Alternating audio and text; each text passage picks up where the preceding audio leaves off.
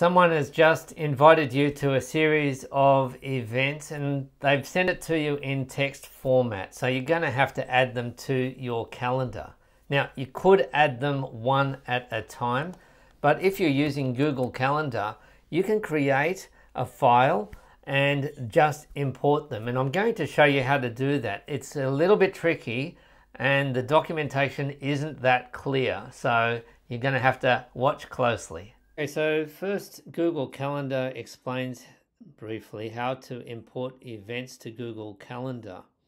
And typically this is somebody's going to send you a file, but if you need to create your own file, then you'll need to have at least these two. The subject heading, only the first two headers in this list are required. So the subject of the event and the start date. You don't even need to have a start time.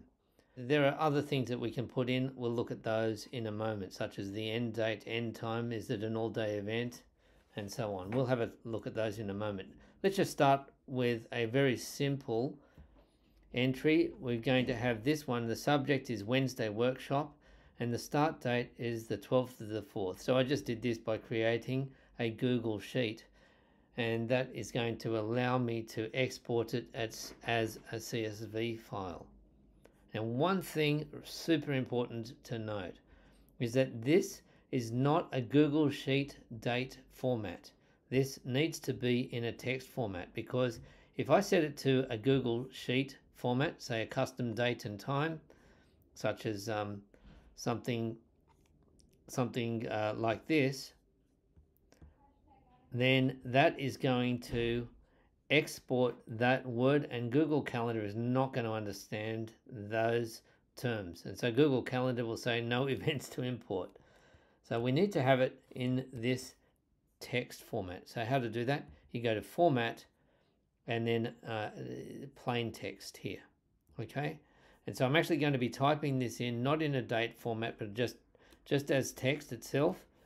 In Australia, outside of the US, generally you put the day followed by the month followed by the year. Now that may look very odd to you, because if you're in the US, you're probably thinking that is the 4th of December. In fact, that's actually, for us, in Australia, we go 12th of April.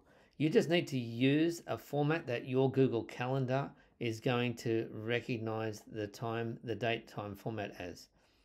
So let's just export that one. I go download as CSV, and I'm just going to call it Wednesday workshop. That's the name of the event.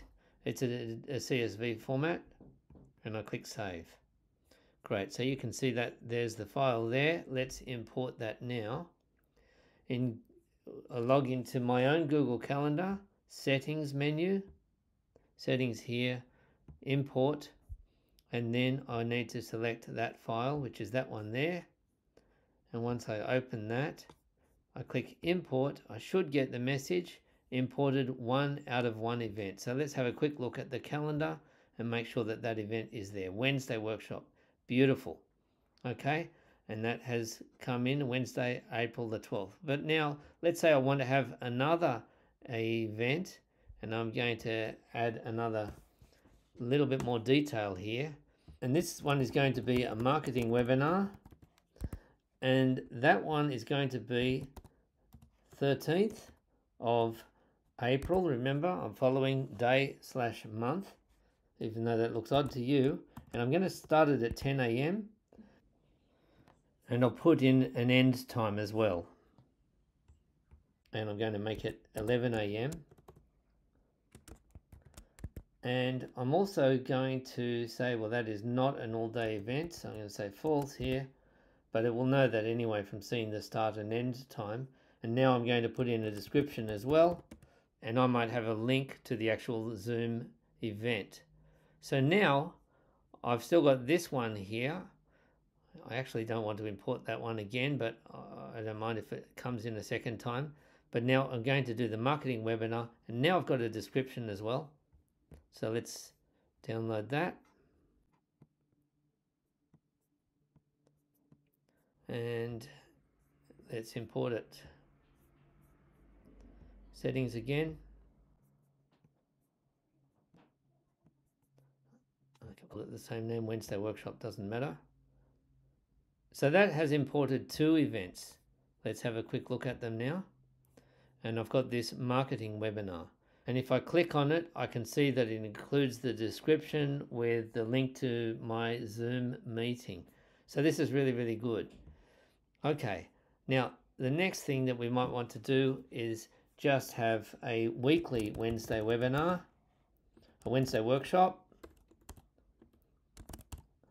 And we're going to do that that's going to be for the 19th, 26th, and so on. What I'm going to do is I'll put in a start time as well.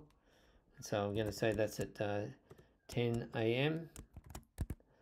and the end time is going to equal that, the same as this, as the start end date is going to equal that one.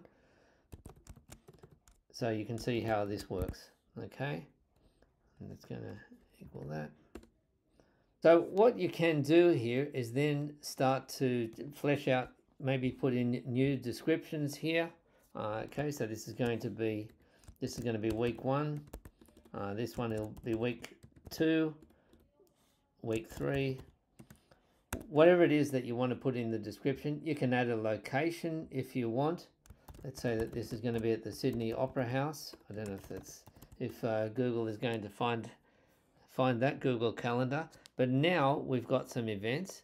I'm going to save that, download, and now I've got a new file to import, and we'll see how that works.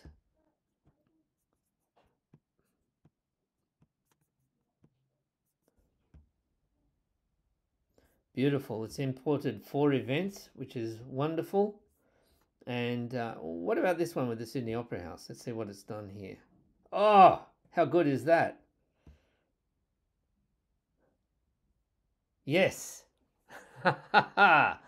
So I've put in a location there, and Google has found the way to that location. Obviously you can put in a street address there as well. That is how to import events into Google Calendar, and you'll probably find that if you have a lot of events, then being able to share that CSV file or being able to import those events just makes it a lot easier to manage. One last bonus tip, which is that if you are organizing the event, or in fact even if you're not, if it's a recurring event, you can do that in Google Calendar itself. So let's say that I've got the Friday fun day, and I'm going to say that is an all-day event.